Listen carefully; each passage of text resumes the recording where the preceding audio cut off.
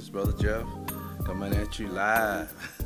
Church in Marshall, talking about church government, kingdom of God's exciting stuff. And I believe the body of Christ is in transition. We're transitioning out of religious foundation, religious thinkings. We're trending now toward the kingdom. And God is revealing His word to us like never before. So if you have your Bibles, let's go to Matthew chapter 16 and review here a few minutes. And we're talking about church government. Well, the government begins with Jesus Christ. We talked about that out of Isaiah 9, chapter 6. The government is upon His shoulders. Isaiah 22. He is the key to the house, His government. We talked about that. It's Jesus. He's the one. So if you go to Matthew 16, verse 13. Let's read. And when Jesus came into the coast of Caesarea Philippi, he asked his disciples, saying, Who do men say that I am, the Son of Man? And they said, some said that thou art John the Baptist, Elias, other Jeremiah, or one of the prophets. So we see here they did not recognize Christ fully in the spirit. They thought he was another prophet, another teacher, or some other man of God. They didn't know he was God in the flesh. So let's read on. They had no clue of the relationship that Jesus Christ had with his Father. Let me read on. And they said, some that thou art John the Baptist, Elias, other Jeremiah, one of the prophets. And he said unto them, But whom say ye that I am? And Simon Peter answered, said, Thou art the Christ, the Son of the living God. Now we see here the Father is revealing his ultimate strategy is his Son. God so loved the world, he sent his Son. And Christ did not bring us a religion. He brought us a government. He brought us a kingdom. He brought us a relationship, see. He understood what the first Adam lost. He lost his dominion. He lost his relationship with God. But Christ has come to restore us back to God. That means back to a kingdom, back to a government, back to a rule. So we see here Christ has come back again. This visitation of the Lord is to restore man back to his original state. We see that. God revealed it to Peter. Thou art Christ, the Son of the living God. Now that's our foundation, our identity. Even as Christ was a son of God, he has invited us in, hallelujah, into the family. He even told us how to pray. When you pray, pray. Thy kingdom come, thy will be done, on earth as it is in heaven. Well, what is it in heaven? We have a Father and a Son. And Christ is inviting us in on this by saying, when you pray, pray our Father. His will is for us to pray our Father. Now we have to transitioning into that understanding in the body of Christ. We've been so full of ministry. You know, we go to school for ministry. We teach ministry. But our first order, we have to understand that our origin, we came from a Father. And understanding that brings us into sonship.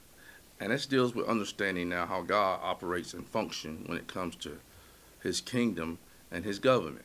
So we see Jesus now begins to bless Peter because he recognizes something in the spirit. And he begins to say, upon this rock, now Peter talking about himself, him being the government. Remember, Jesus is the government. Upon this rock, I'm going to build my church. My church. Now what is the church?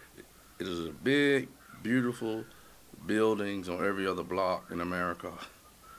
What does he mean by that? I will build mine. Well, to understand the parallel, we look at, if you study history and you look at the Greeks and the Romans, they had a word called ecclesia. And this is a Greek word for church, ecclesia.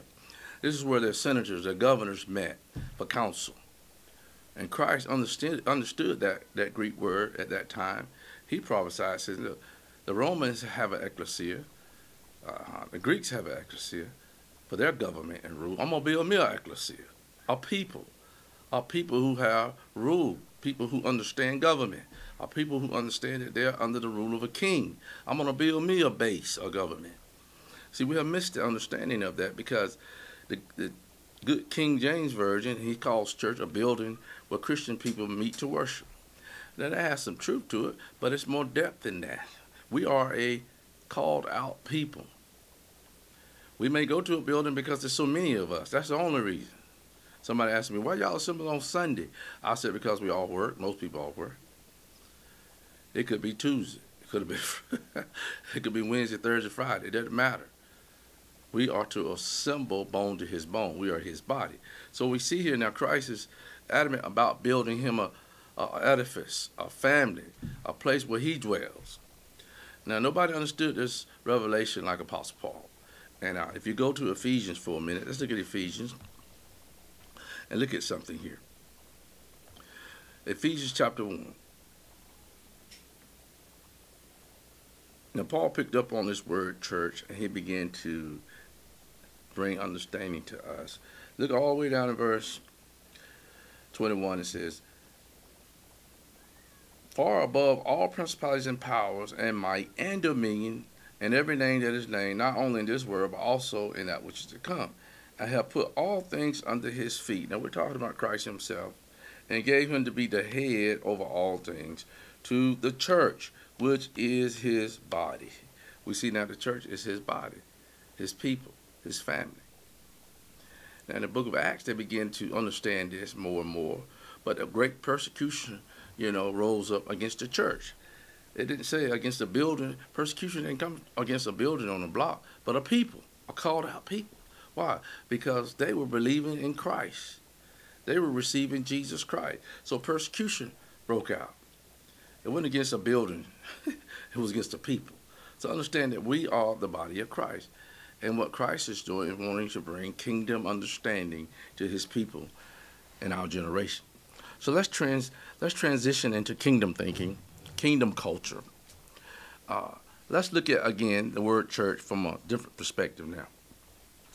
Understanding we are called out people. Understanding that Christ is building us. Look at verse 19. He says, and I will give unto thee the keys of the kingdom of heaven. And whatsoever thou shalt bind on earth shall be bound in heaven. And whatsoever thou shalt loose on earth shall be loosed in heaven. Now we see the authority that he's given to the church to bind and loose. In other words, if you allow Satan to rule your life, then that's your fault. Because Christ has given us authority. He's given us rule to bind and to loose. And we have to push back against the enemy right now. He's encroaching upon the church. He's taking territory because we're saying nothing. We're doing nothing about it. But the scripture says when we get together, the Bible says, and pray, come together, God heals the land, the power of God is manifested. All this is because of the church, the ecclesia, when she comes together. So there's power and agreement when it comes to the church. Again, he says in Matthew 22, tell it to the church. When someone is in error, he again says they won't receive it. He says tell it to the church, the governing body of Christ. We are a governing body. Christ did not bring us religion. See, he brought us a government, our ecclesia, called out ones unto the head, Christ Jesus. Now again, let's review more. Look at Matthew chapter 2, and let's look at this scripture again. Verse 6, it says, and thou, Bethlehem, in the land of Judah, art thou not the least among the princes of Judah? For out of thee shall come a governor that shall rule my people, Israel. What came out of Judah? A governor, a ruler. And this word is a powerful Greek word, governor. And it has to do with governing and overseeing. And this is a powerful word. Hegemai, governor, it's the word hegemai, means to lead or command, if you would, to govern. That's who Christ is. And he said to rule. This word rule is a powerful word as well. And this has to do with governing, overseeing. And so Christ has come to oversee his creation. What Satan has stolen, he came to repossess and cause us to be reconnected back to our purpose. And that's Jesus Christ, and that's the Father. So we understand now this government has come to overrule Satan and his government in our life. And according to the scripture, that Christ is God. And even the demons cried out, have thou come to cast us out before our time? He says, yes, because anytime the kingdom shows up, the other kingdom has to dissipate. Darkness, it has to go. So we got to understand it, that the government, it starts with Jesus Christ. And from that we see that This governor, if we allow him, he begins to rule our life. He begins to deal with situations and drive them out. That's what he does. He drives them out. And anytime you receive Jesus Christ, something else has to go. Yes, he replaces all of that fleshly anger, hostility, all unforgiveness. He begins to drive that out of your life. And what does he set up? Righteousness. What does he set up in your life? Peace. What does he set up? Joy. Why? Because it's the kingdom of God. So give way to his government in your personal life. And we're going to be discussing church government here in a few. But we have to lay a foundation first that it starts with Jesus Christ.